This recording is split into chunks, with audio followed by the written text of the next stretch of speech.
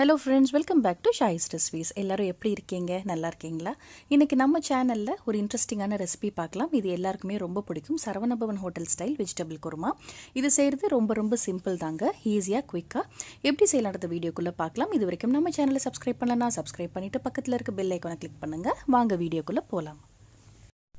ஒரு குக்கர்ல 2 table spoon oil, 1 table spoon அளவுக்கு நெய் சேர்த்துக்கோங்க.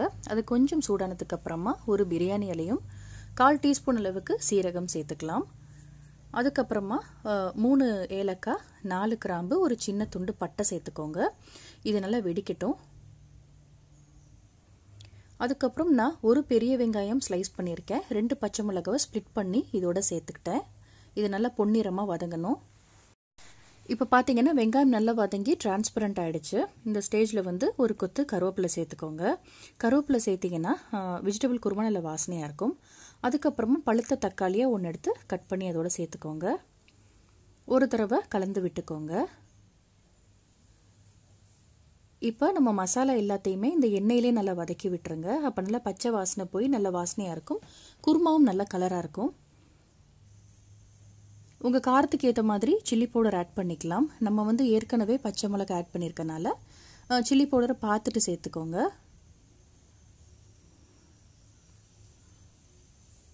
அதுக்கப்புறமா கொஞ்சமாக மஞ்சள் தூள் சேர்த்துக்கலாம்.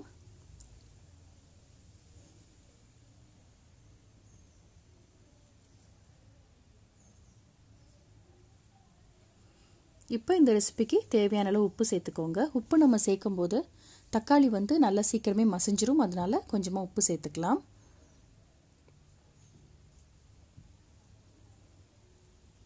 இப்போ ஒரு டேபிள் ஸ்பூன் அளவுக்கு மல்லித்தூள் சேர்த்துக்கோங்க.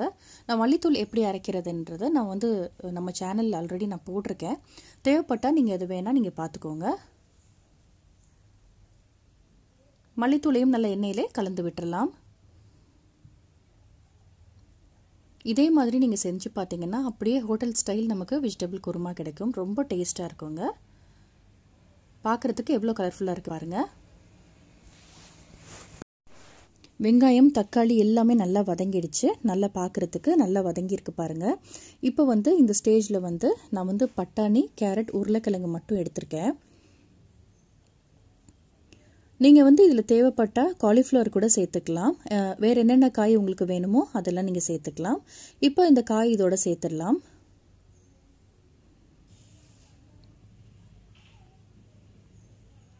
நான் ஃப்ரெஷ் பீஸ் எடுத்திருக்கேன். ஏன்னா இப்போ சீசன் தான் ஃப்ரெஷ் பீஸ் ஈஸியாக எல்லா இடத்துலையும் கிடைக்குது. ஃப்ரோசன் பீஸ் கூட நீங்கள் இதோட சேர்த்துக்கலாம். அப்படி இல்லைனா பச்சை பட்டாணியை நல்லா ஒரு 4 to 5 hours நல்லா ஊற வச்சுட்டு கூட நீங்கள் இதோட சேர்த்துக்கலாம். காஞ்ச பட்டாணி இருந்துச்சுன்னா நீங்கள் சேர்த்துக்கலாம். இப்போ இந்த காய்கறி எல்லாம் நல்லா ஒன்றா கலந்து விட்டுறலாம்.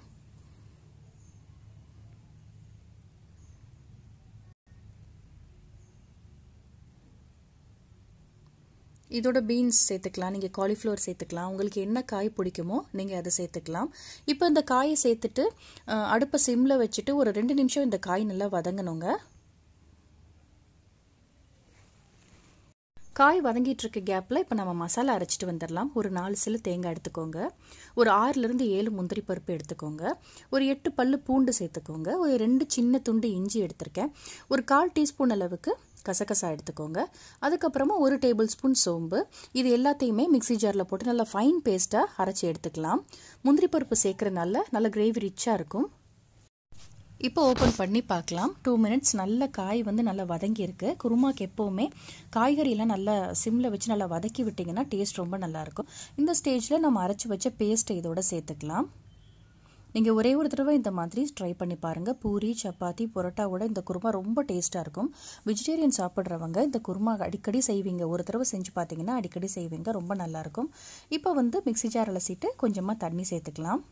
கன்சிஸ்டன்சி பார்த்துக்கோங்க எந்த அளவுக்கு இருக்குன்னு. இப்போவே உப்பு காரம் எல்லாம் செக் பண்ணிவிட்டு ஒரு விசில் விட்டுடலாம். இப்போ குக்கர் ஓப்பன் பண்ணி பார்க்கலாம். மீடியம் ஃப்ளேமில் 1 விசில் விட்டிங்கன்னா கரெக்டாக இருக்கும். காய் வேகிறதுக்கு எல்லாத்துக்கும் கரெக்டாக இருக்கும். பாருங்கள் எவ்வளோ நல்லா குக் ஆகிருக்கு பாருங்கள். ரொம்ப நல்ல வாசனையாக இருக்குது. வீடே கமகமன் மணக்குது. அந்தளவுக்கு வாசனையாக இருக்குது. இப்போ பார்க்கலாம் நல்லா வெந்து எந்த அளவுக்கு வந்திருக்குன்னு பார்க்கலாம். பாருங்கள், பார்க்குறதுக்கு எவ்வளோ நல்லா வந்திருக்கு. கண்டிப்பாக நீங்கள் இந்த மாதிரி ட்ரை பண்ணுங்கள். பூரி, சப்பாத்தி, புரோட்டாவோட ரொம்ப அட்டகாசமான காம்பினேஷனாக இருக்கும். அதுவும் நான்வெஜ் சாப்பிடாதவங்களுக்கு இந்த குருமா வந்து ரொம்ப நல்லாயிருக்கும், ரொம்பவே பிடிக்கும். நம்ம அப்படியே சரவண பவன் ஹோட்டல் ஸ்டைலில் வந்து இந்த குருமா அப்படியே இருக்கும். டேஸ்ட் அதே மாதிரி தாங்க இருந்தது. இதே மாதிரி இந்த மெத்தடில் நீங்களும் இந்த மாதிரி ஃபாலோ பண்ணிங்கன்னா சூப்பரான டேஸ்ட்டில் இதே மாதிரி வெஜிடபிள் குருமாங்கள் கிடைக்குங்க.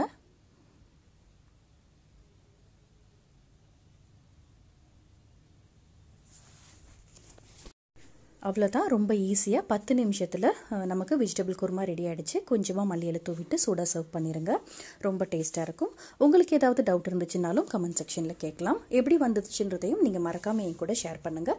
உங்களுக்கு இந்த வீடியோ யூஸ்ஃபுல்லாக இருந்துச்சுன்னா உங்களோட ஃபேமிலி அண்ட் ஃப்ரெண்ட்ஸுக்கும் ஷேர் பண்ணுங்கள். இவ்வளோ நேரம் பொறுமையாக இந்த வீடியோ பார்த்ததுக்கு ரொம்ப நன்றி.